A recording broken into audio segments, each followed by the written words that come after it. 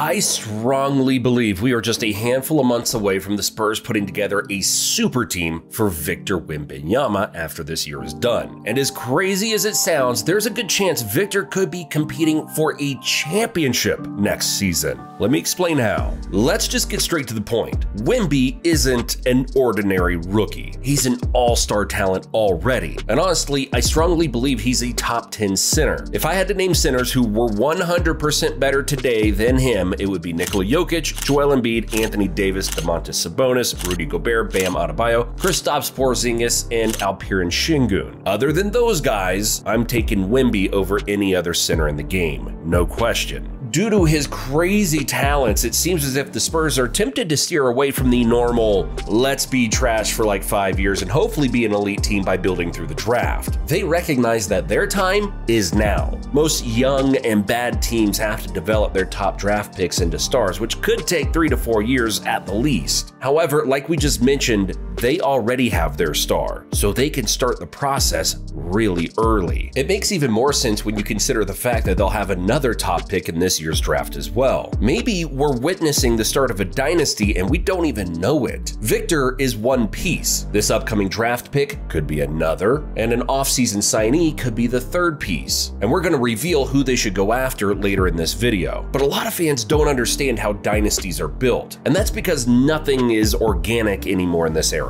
Dynasties nowadays come from stars just jumping ship and teaming up on a new squad every other year. Because of that, sometimes we can forget just how beautiful it is when a super team or just a championship level team is built from the ground up. No shortcuts. And what better example to use than the team we're talking about? The year was 1997, and the Spurs, led by the dominant big man David Robinson, were in dire need of rejuvenation after a disappointing season. Fate intervened in the form of the NBA draft lottery, where the basketball gods smiled upon San Antonio, granting them the first overall pick. With that pick, the Spurs selected Tim Duncan, a prodigious talent out of Wake Forest University, heralded as a franchise-altering presence. Duncan's arrival in San Antonio ignited a spark of hope among fans and teammates alike. His relaxed demeanor and unassuming nature belied a fierce competitive spirit and an insatiable desire for greatness. Paired with the Admiral's veteran leadership, Duncan wasted no time in making his mark, earning Rookie of the Year honors and leading the Spurs to a dramatic turnaround. As Duncan's star brightened, the Spurs continued to improve their roster,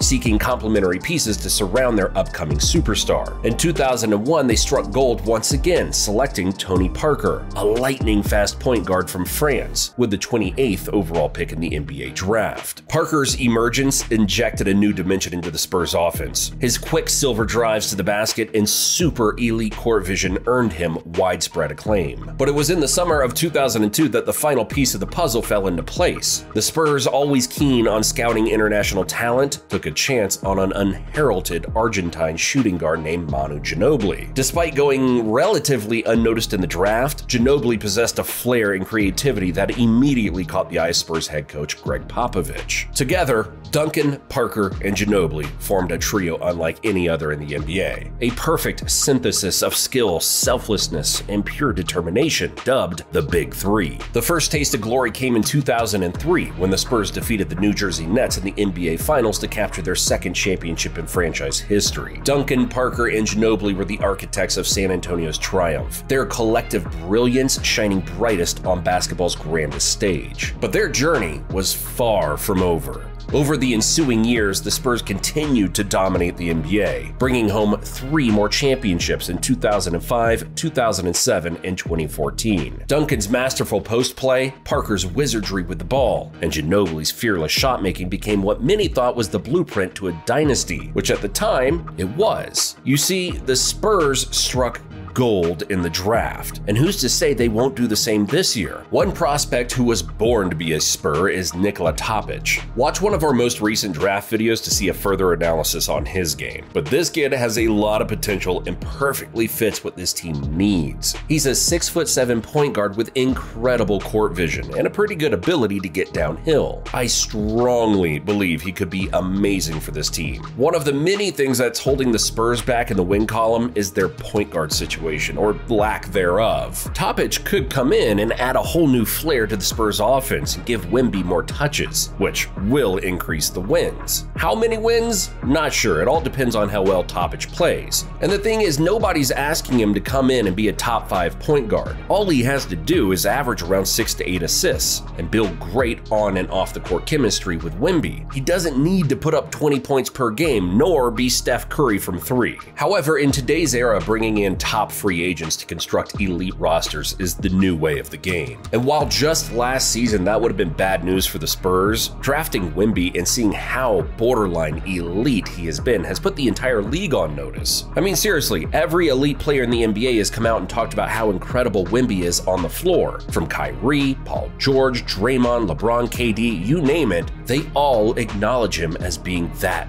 dude, not just a rookie. And that's why it isn't crazy to think that some of the best free agents wouldn't want to sign here this summer. Free agents like LeBron, Paul George, and James Harden are going to be available. But of course, let's be real. While they are still elite players, they are leaning more towards the end of their careers than the beginning, especially LeBron. But that's not the end of it, because during the 2025 season next year, there are a few players the Spurs should keep their eyes on. One player being Lowry Markkanen. At 26 years old, there is no doubt in my mind he wouldn't be a nice fit next to Wemby. Lowry could play the 4 and he could be the 5, or vice versa. Despite what some may think, big lineups work. Just look at the defending champions. Nicola Jokic, MPJ, and Aaron Gordon are a big forward and center front court, and it helps on both ends of the floor. Also, the Cavaliers this season have one of the best defenses in the league when Mobley and Jarrett Allen are on the floor. And of course, the Minnesota Timberwolves have Rudy Gobert and Karl Anthony Towns in their front court. Lowry's averaging 20 points for the Utah Jazz while shooting an insane 40% from 3. Having two giants who can score like wings will be too much for defenses to handle. Because if Lowry or Wemby get the ball down low, you have to double or overhelp a bit. But when you add in the fact that Markkanen is a terrific off-ball cutter and Wemby has shown flashes of being a good passer, you can just imagine how well this offense could flow, especially if they draft Nicola Topic,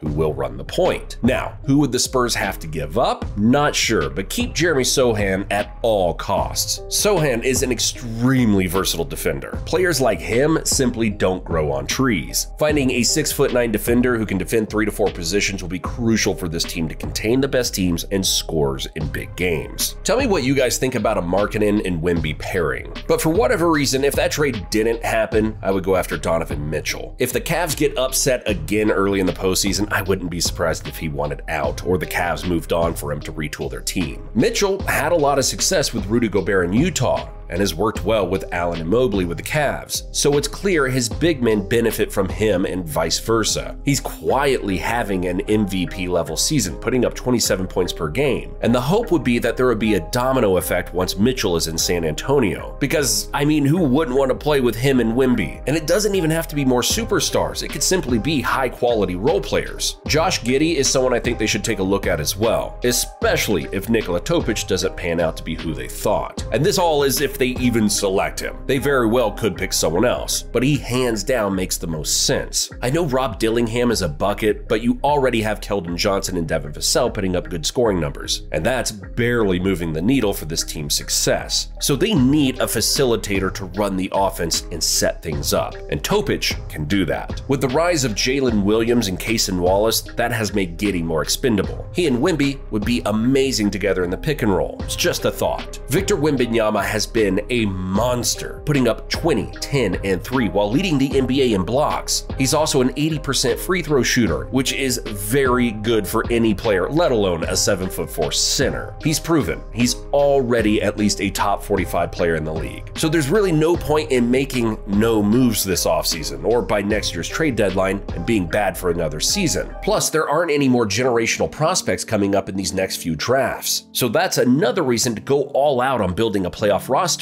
whether it's with Lowry Markkanen, Donovan Mitchell, Josh Giddey, or someone they're able to snag like Trae Young next season. It could be the start of something special. It all depends on the direction the Spurs want to take. But what do you think about all this? Should the Spurs skip the rebuilding process and try and bring in a star to pair with them? Or should they just continue to be bad and build through the draft? Let me know in the comments down below. Thanks for watching, and I'll see you in the next one.